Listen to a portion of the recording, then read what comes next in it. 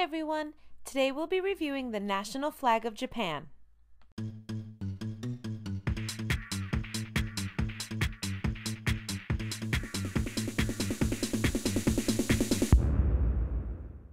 The review will be done using the 5 basic principles of flag design as outlined in the book Good Flag, Bad Flag, written by Ted Kaye and published by the North American Vexillological Association.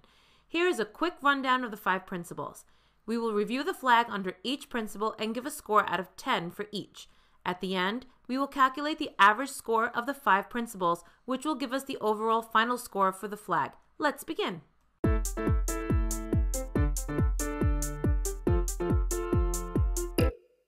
The flag consists of a red circle centered on a white field. This is a very simple design and the flag is easy to draw from memory.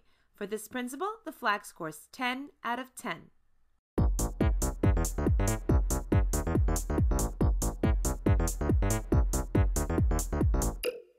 The flag was first adopted in 1870, but the flag wasn't officially recognized as the national flag until 1999.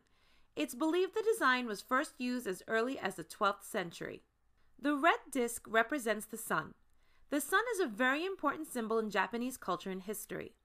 The country is known as the land of the rising sun, and even the name of the country means the sun's origin.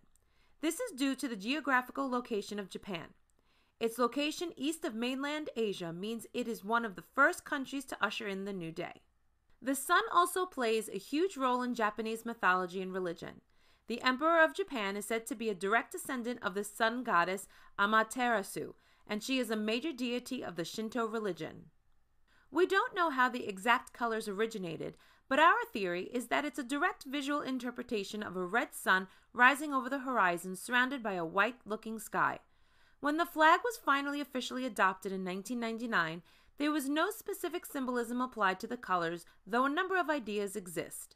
The white is said to symbolize honesty, integrity, and purity, while the red symbolizes sincerity, brightness, and warmth. While the flag loses marks due to the lack of official symbolism of the colors, the overall symbolism of the sun and its importance to Japan means it still gets a good score here. For this principle, the flag scores 9 out of 10.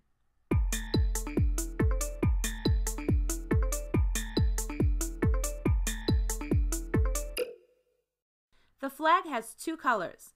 Those are red and white. Both colors are part of the standard set.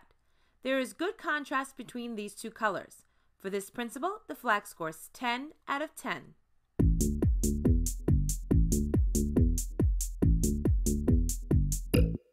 The flag has no lettering, seals, or coat of arms. For this principle, the flag gets 10 out of 10.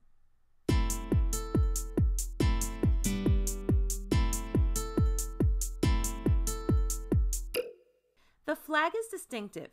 2 other countries use a prominent disc on a plain field.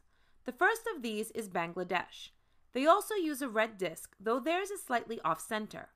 More importantly, there is a huge difference between the white and green fields of these flags, and therefore these 2 flags are easy to tell apart. Palau also uses a similar design. Their disc is yellow and is also off-center.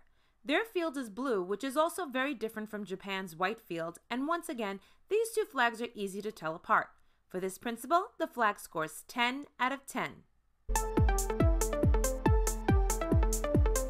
So now we've reviewed the flag on each of the 5 principles. We're going to add the scores and divide by 5 to get the average. So, for the national flag of Japan, we get a final score of 9.8 out of 10.